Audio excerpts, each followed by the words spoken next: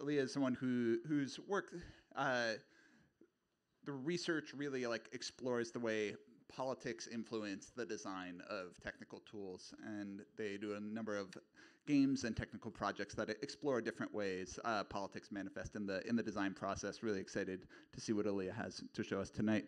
Give it up for Alia Elkattan.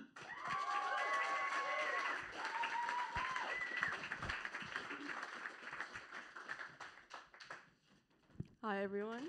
Let me make sure you can actually see this. Wait, wrong one, not good up. Okay. All right. All right, can you guys see these slides-ish? Okay, cool. Hi everyone, super excited to be here. Really excited to go after 5 open projector legends and 1 emerging open projector legend. Welcome, Max. I feel like I went through every single emotion. Like I was fully crying during Ahmad's presentation, even though I've seen it a million times, and I was laughing during all of the others. As Todd said, my name is Alia. I'm from Cairo. I was thinking earlier that I used to live right next to Tahrir Square, where the Arab Spring happened, and now I live right next to Wonderful, where WordHack happens, and I guess it is what it is. But I'm a PhD student at NYU, and my research looks at mostly intersection between technology or emerging technologies and political communication. So I look at how we find out about politics, how we participate in politics, how we communicate about politics online. And then besides that, the kind of like other bucket of work that I do is mostly tech literacy work, so building interactive projects, games, or explainers that demystify how technology works for more public audiences. And typically these are like really 2 separate buckets of work that I've been trying over the years to have converge a little bit more. So like my advisor, for example, would never know what I'm doing outside of the PhD, but now I'm owning it a little bit more. And since everyone in this room, I think, is like the people in New York City who love intersections the most, I figured wouldn't it be fun for the first time to give a talk that talks about both of my research and also my more creative projects, and try to like show you guys how they feed into one another, sometimes logistically, sometimes the ideas feed into one another. And when I say wouldn't it be fun, I just mean for me personally, not really for any of you guys. But we'll see how it goes. So this started kind of going on this path of looking at more social political impact of technology. It was like 5 years ago, I think now. I took a class in college called Politics of Code with Pierre, actually, who Nick advised his PhD, and so it's kind of funny. Everyone is connected. But I took it with a bunch of friends that I met in this class, and every week we looked at a different political or social implication of technology, and I just realized I should put on a clock stopwatch thing so that I don't talk forever. Okay, so we basically in the class had first learned about like AI bias, and it was when all of these like big articles about AI bias were coming out. So my friends and I got together, and we were all studying computer science. We wanted to build a project that explained how AI decision making could be biased systematically to an audience that doesn't really know what AI is or how machine learning works. So the website is live here. This is the version of the explanation for why we built the project that I tell like in public spaces or to people who could give me money. This is the other version, which is so my 3 friends, Miha, Gabor, and Jihun, who I worked on this project with, were all 2 years older than me, and they just graduated that week. And they're like Slovenian, Korean, and Hungarian, and we're moving to, I don't know, Singapore, London, and Sweden or something. And so we were like, we're never gonna see each other again. And then my friend Miha was like, what if we applied for money? And then we can hang out. So also we just wanted to hang out. And so let's see if this works. This is really important stuff. We succeeded in getting the money. This is when we flew all of them to my undergrad, NYU Abu Dhabi, to come back, and it was like our first reunion to work on the project together. So this is what it looked like at the beginning. It was very ugly. This is what it ended up looking like. So me has a really talented designer, so I think it's significantly less bad. You can go to the website, survivalwestfoot.com. I won't play through the whole thing because you don't have the time, but I should have plugged in sound, but it's fine. So essentially the premise is that you're playing as the CEO of a startup and you need to hire people. So you go through this manual hiring process. There's a fire soundtrack. And you're accepting or rejecting candidates based on these CVs that you... Oh, wait, I forgot about this projector situation. Here we go. Wait, 1 second. I don't know how to make this work. Okay, I think you guys can kind of see, it's fine. If not, you have computers, you can check it out. And so you accept or reject. I'm gonna need to start accepting people because I don't have time.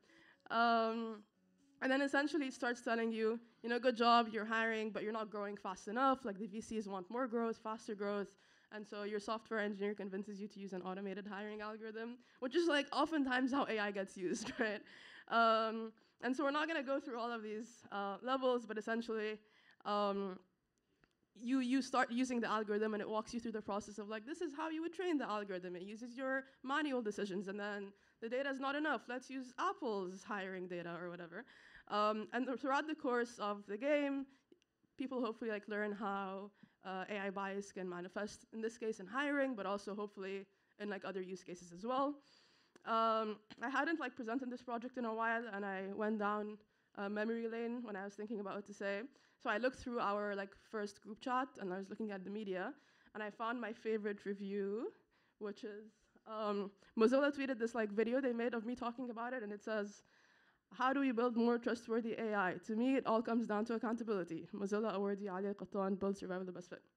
And someone named Christian Moore said, "This is the second time in recent days that Mozilla has embraced a new Marxist ideologue who believes that equality of outcome across all forms of intersectionality is desirable or even possible." Sad to see an embrace of powerfully anti-capitalist and anti-Western activism. I know. Which I actually like fully forgot that this happened until I like saw this picture, which is funny because I don't think Survival the Best Fit does any of this, but it would have been really cool. And so thank you, Christian Moore. And if you guys thought this is all he had to say, there was like a lot more, but we're not gonna get into it.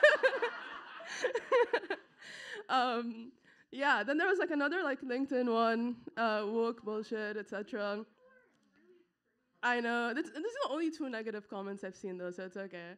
And then actually someone saw David's post, named Isaac, and said, "Hey, this game is actually a pretty cool idea." And then Isaac reached out to us, and he works in automated hiring, and said, "Can we go on a call and talk about this?" And we had a long call, and we spoke about it, and he went into the legal stuff, and it was really, really cool. So thank you, David. I thought it would be more lame to say the more positive comments, but we actually, 5 years later, this year, so a couple months ago, Mozilla did an alumni, this was funded by Mozilla Foundation, I don't know if I mentioned, but they did an alumni grant where if you've gotten funded before, you can apply for money again. And I hadn't seen my friends in 5 years because of the aforementioned countries. And I texted them and I said, "Hey guys, do you want to hang out?" So we applied for a grant to make an impact report, which you can see at this link.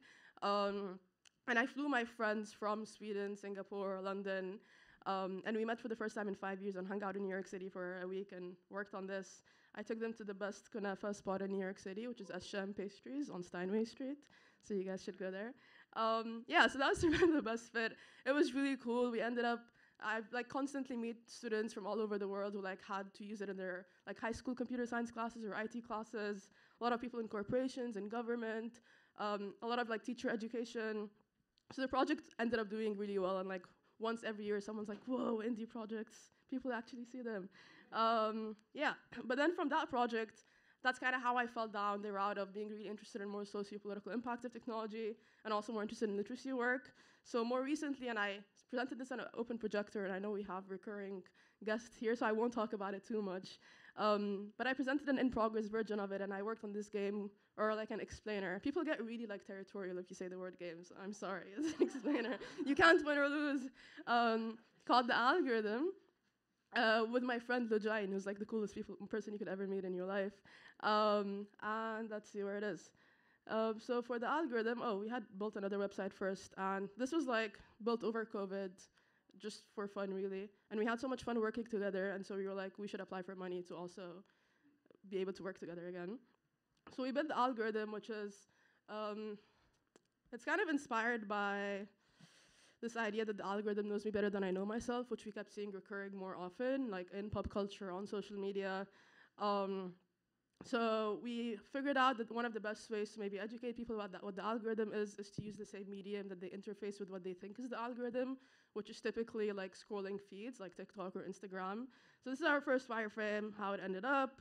And essentially what happens is you play through this fake like social media app and you're testing the app and it asks for your preferences. So you choose a color, shape, or speed. And we're not going to do the whole thing because I know some of you saw it before. It says it's collecting data about you. And then essentially you swipe through this feed of content that is all like P5 animations. And I need to mention every time I show this here that most of them are built by Andy Wallace, who had Particle Maze. I don't know if it's still here, but one of the arcade games here and is one of the all-time greats of creative coding. But you see it personalizing over time depending on your interactions. So like sort of show people feedback loops and how they work. But then also you see screens that explain to you more aspects of how algorithms work. And in later stages of the project, which I won't get into, it starts showing you the data it has on you. So you look at data transparency. You're able to change the dials of what the algorithm is weighting, like whether likes are more powerful or bookmarks. So you see user control a little bit more. So yeah, that was a fun project. Just worked on it this past year. And now we're working like in this stage of trying to build more lesson plans around it and figuring out how it can actually intentionally be used in more educational spaces. So this is the part of the talk where I start talking about research more. So if you want to leave the room, this is your chance. But from this project, it kind of ended up feeding into another project that is seemingly really unrelated. But essentially, I had a problem with my PhD, which is that I'm supposed to be a social media researcher. But I think Elon Musk hates me personally.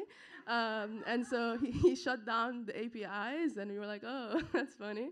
And so everyone was like trying to think of other ways to get data to do research on social media. And then the other thing that I was interested in is doing research that compares across social media apps, whereas most research just looks at one app at a time, which is even harder to do when like all the apps have really bad data transparency and data access. And I was interested in trying to understand how the impact of the way these apps are designed can change how we get access to information, process information, recall it.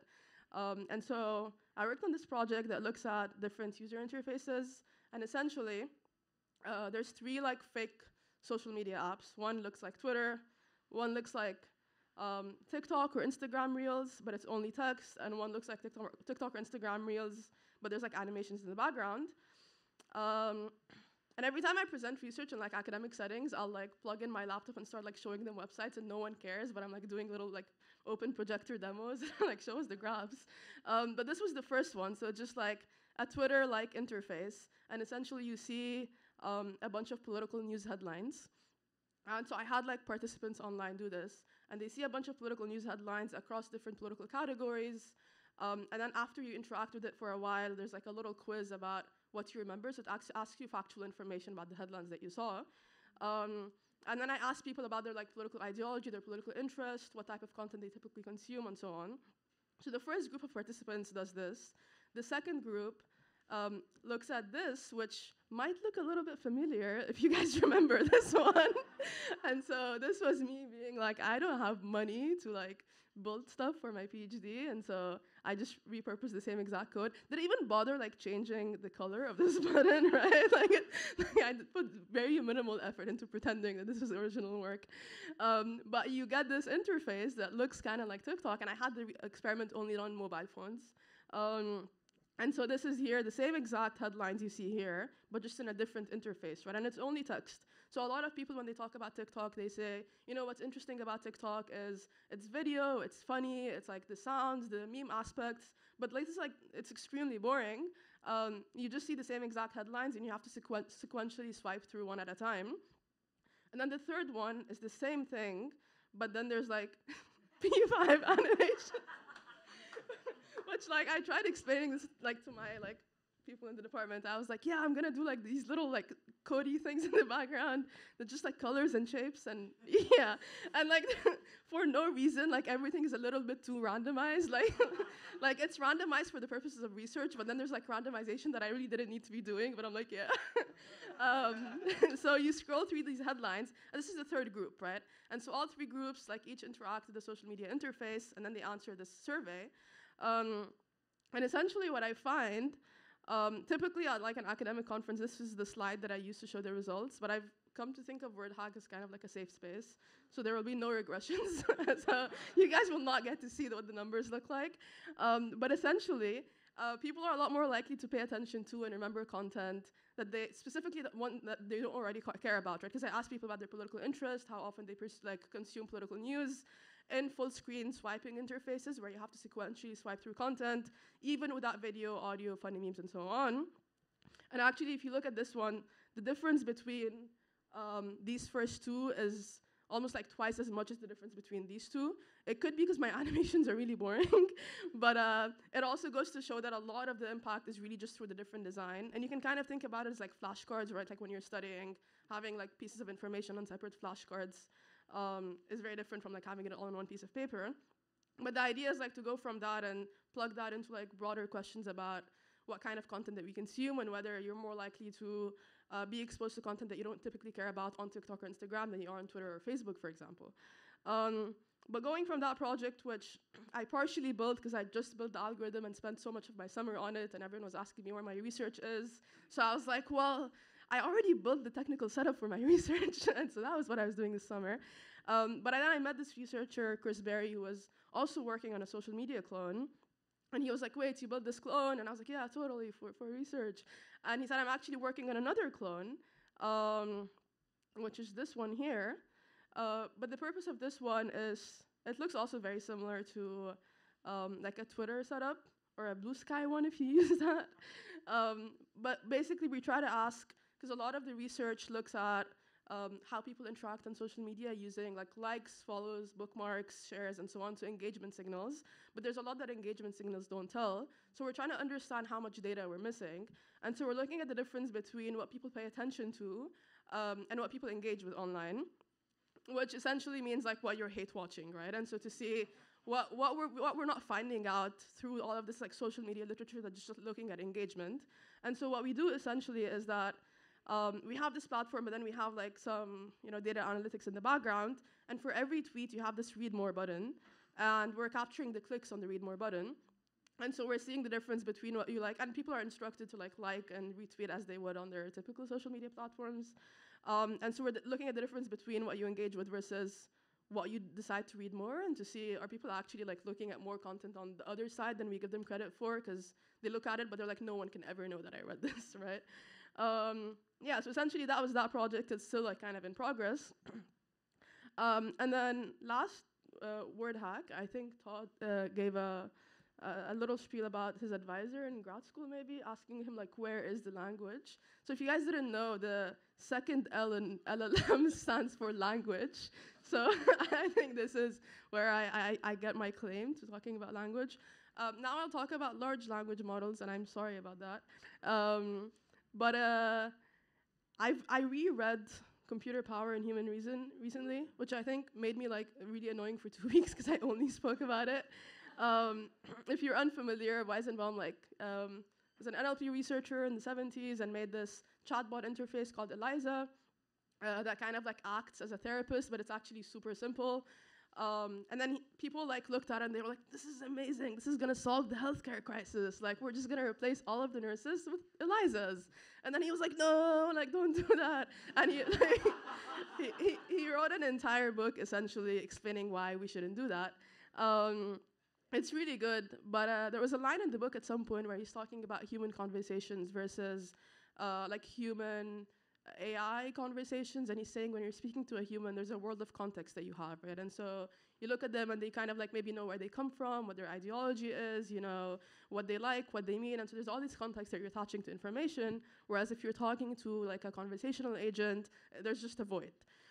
And I read that and I thought, maybe, but also, like when you interact with open AIs, like ChatGPT, for example, I think that, I don't know, like a 40-year-old Kamala Harris voting white woman in the US would interact with it very differently than like my friend Sarah, who's on Twitch, I think. Her dad's, her like Palestinian dad, who's a software engineer, is like interacting with ChatGPT, right? So he asked it a question about, I don't know, like Palestine, and it says something like, he's like, no, you're probably wrong. I don't know what he actually asked it, but like, there's a lot more skepticism that goes into it because he knows that ChatGPT is a product of an American company, understands how data training works and all of these things.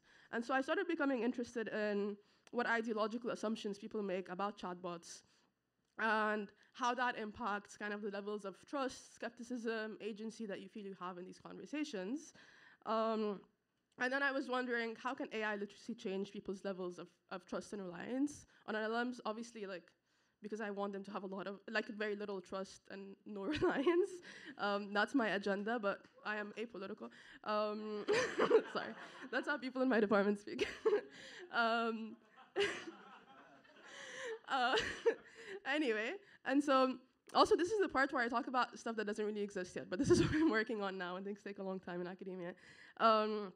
But so this obviously like really comes from Survival of the Best Fit, where we learned about something, and we worked on this literacy project. I was in college when that happened. I was like a sophomore when I applied for the grant. And now, like, I think I'm at a point where I'm doing research and I want to work on literacy projects where I actually understand what the impact of it could be and know that I'm like doing it in ways that are more effective. And so I want to ask two things, and one of them is like what literacy can do. So when you teach people that how AI bias works, or when you teach them how the algorithm works, or how an LLM works, what that can achieve, but also what it can do. And the subtext of that is like we can't educate people out of everything, right? And like I don't want to fall into that trap of like Google saying like we're gonna build whatever we want, and we're just gonna give them educational tools about it, because some things just shouldn't be built that way. Also, I hate Google. That's for you, Zelda. And so basically this experiment that we're working on now, and this is like really rough design, and so if you have ideas, let me know after. But basically we want to have like 4 different groups of people interacting with these chatbots that we build. And essentially half of them are going to be exposed to a literacy intervention, so like a little explainer explaining how LLMs work. And the other half isn't going to be exposed to the literacy intervention, so they just interact with it right away. And of these 2 groups, each of them is split into 2 halves. And so one of them has a chatbot that is more human-like or like anthropomorphic, and one of them will have a chatbot that is like has a persona that is supposed to be a lot more machine-like. And this is because a lot of literature shows that people kind of like tend to humanize non-human objects anyway. And so if you have an anthropomorphic chatbot, it could be likely that the literacy actually doesn't do as much, right? Because maybe like we shouldn't be building them that way in the first place. Yeah, so essentially this is like kind of the design that we're thinking of. And I'm working on this with my friend Lujain, who I built the algorithm with, and so that like collaboration that was built off building this like public-facing project now where it kind of has feeded into a collaboration on research. And the idea for me and Lujain is to use these research insights to build our next explainer, which will be like an LLM-focused explainer. Nothing to show here because it doesn't exist. But I started this out by talking about like doing separate like research versus creative projects, and now we're trying to really merge them and do research that helps us understand how to build the creative projects properly, what to focus on, what to build or not build, where it's actually the most impactful. And so Lajai and I are starting this like little studio together where we do both research and also creative projects, and hope to have them like feed into one another. And as of 2 days ago, when I say starting a studio together, I just mean we have a domain name. But as of yesterday, we got funded, and so we now have yeah, so it's really cool. We now actually have a grant to do both of those things. So we'll be working on that in the coming year, which is really exciting. So next, open projector eye. Come on, maybe I'll tell you guys about the next project. That's it from me, and yeah.